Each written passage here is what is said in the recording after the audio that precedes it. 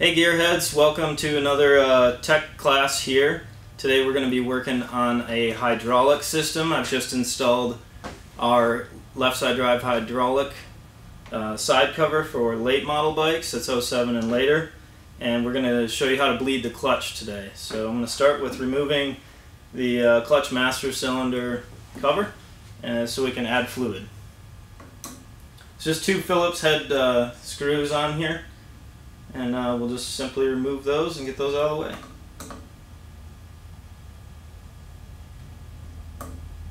Now I already broke these loose, but they're not very tight in general.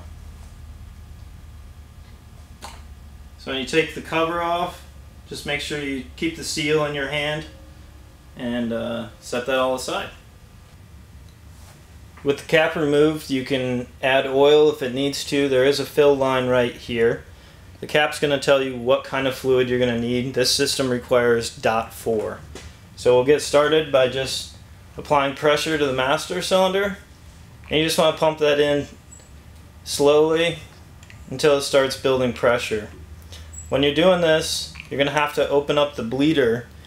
And so what you'll do is pump the master cylinder up until it starts building pressure. And you're going to hold the pressure on the master cylinder by leaving your fingers on it.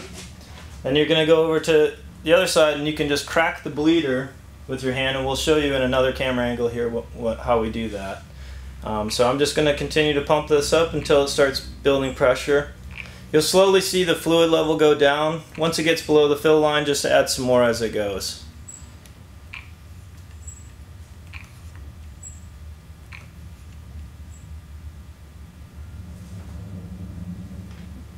Probably good. Okay, I've pumped up the clutch. I'm starting to feel pressure on the lever. I've got the lever pulled in all the way to the grip. I'm going to crack open the bleeder, and that should let some pressure out. No fluid has come out, just a puff of air. So I'm keeping the lever closed, and now I'm just going to close this again. So close your bleeder screw off, and then repeat, and you're just going to pump up that lever again until it starts to feel pressure. Eventually it'll start bubbling out some hydraulic fluid here, and we'll be adding more fluid if needed. So I'm going to open up this bleeder again. You can see, so now it's starting to bubble a little bit. We're getting fluid out. I'm going to close that again, and then we're just going to continue to pump up clutch master cylinder. I'm going to have to add some fluid at this point.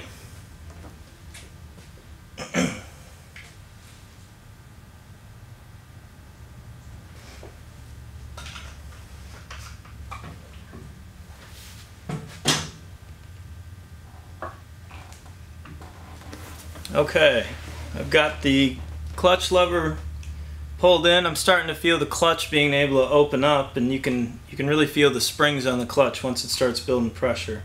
So I'm going to pull that lever all the way in again to the bars.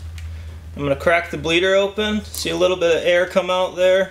It's spitting, still fluid. I still got pressure on the bar, and I'm just going to close that off again and start pumping up the master again. Just got to repeat this until no air comes out of that system. At this point, now my clutch is starting to feel like it has full disengagement, so we're just going to pull the master in again all the way to the bars, crack this open, still a little bit of air coming out, close it off, and we'll repump this back up.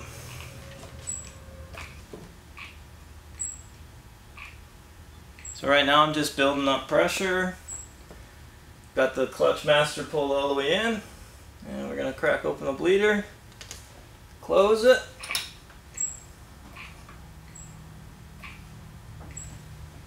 and pump the master back up until you can get some pressure again. Alright, we got pressure again on the bars, so we've got the clutch lever pulled in all the way to the bars. We're going to crack the bleeder, a little bit of air coming out there. And this is good. We're getting some of this old fluid out of there, which you really want to get all that out too. And you can do that just by adding more fluid until you can get this clear down here. But I think we've got just about a full bleed on this. I'm going to try this one more time here, pull the bars in. Crack the bleeder. No air that time, just straight fluid. You can hear the master sucking. So we're going to add a little bit more fluid to the fill line. And we'll then put the master cylinder cover and gasket back into place and should be good to go. I'll give this one more since I sucked a little air in there.